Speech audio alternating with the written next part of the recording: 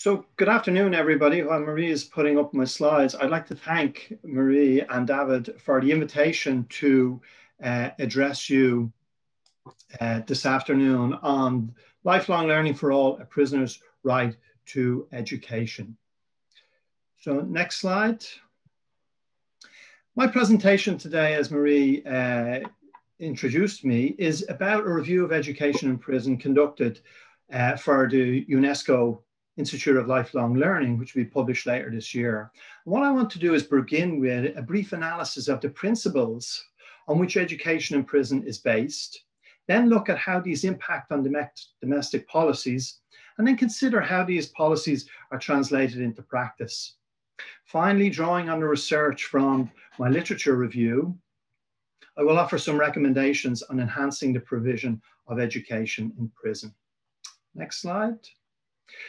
So while there are many international and transnational agreements and declarations, covenants, and treaties which impact on education in prison, I've only time today to mention the universal principles set out in the Mandela Rules passed by the UN General Assembly in 2015. These set out clearly that all prisoners have a right to education, and essentially that education is more than just classroom subjects, but encompasses cultural engagement and library access. Next slide, please. And the rules also emphasize that prisoners remain part of the community while incarcerated. And I'm going to come back to this because I think it's an essential element when we're looking at the right to education and the right to lifelong learning for all. And I take it that there's one overarching principle. Education is a right for all prisoners. It's not a privilege that can be withdrawn by prison administrations or diluted due to political demands for more punitive policies in the treatment of prisoners. Education is a right. And for those of us who have been around prisons and studied prisons for a long time, we're aware of the acute difference between a right and a privilege. So that's the overarching principle. Education is a right and not a privilege. Next slide, please. However, in my analysis, I found that principles set out at international level are rarely realized in domestic policies. Essentially, this can be due to penal policy taking precedence over educational provision. Sometimes it can be due to an erosion of resources available for schools and prisons. This is particularly acute, I think it must be noted, in times of austerity or crisis. Sometimes it's due to the redefining of education, moving from a holistic approach that meets the demand of learners to narrower agendas that either respond to the demand of employers or become part of cognitive skills programs so prevalent in prisons today. While job skills and cognitive programs are important in their own right, they should not triumph over the provision of a holistic, student-centered curriculum. The lack of access for some prisoners, due to, amongst other issues, segregation within the prison regime or language barriers, can lead to further exclusion and deeper exclusion of prisoners, even within the institution itself. Next slide, please. So moving from policy to practice, the overriding challenge is how to engage in pedagogy, what Paulo Freire termed the practice of freedom in coercive environments. Educators and learners endeavor to resist the penal ethos by creating a space for pedagogy in prison schools.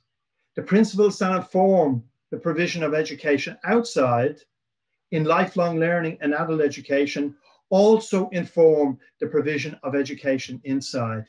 These are ideas around cooperation, flexibility, ambiguity, equality, and indeed empowerment with the goal of personal, political, and social growth. These principles allow for individual learning plans, alternative methods of defining success, embracing a range of subjects through an informal curriculum. Essentially, what it's about is acknowledging prisoners' agency and recognizing that they are participants in the co-production of knowledge. Essentially, what it's based on is an underlying belief that education is about inclusion and preparing students to participate as active citizens in and outside the prison. Next slide, please. So finally, and these recommendations from my review of the literature are at the moment only tentative. And as I'm going through it, I'm developing them. But what I've found so far is this.